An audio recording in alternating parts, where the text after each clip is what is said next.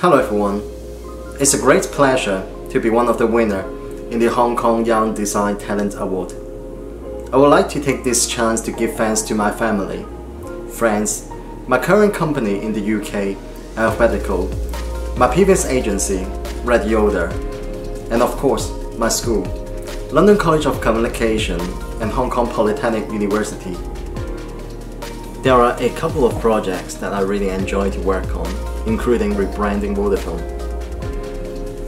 It is one of the biggest telecommunications company, influencing over 30 countries, 500 million customers. Brand exploration for Landmark Hong Kong is also an important piece of work. We were trying to figure out a solution to refresh one of the longest history shopping mall in Hong Kong in order to target younger audience.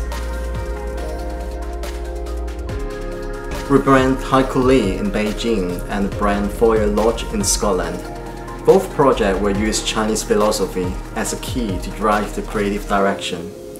It's fascinating to see design thinking can go beyond culture and be able to enjoy by people around the world.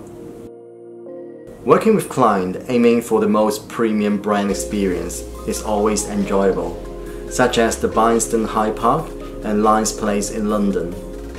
At the same time, I love working with charities, for example, the National Autistic Society and Tech Talk. Thanks for watching the videos and hope you all enjoy.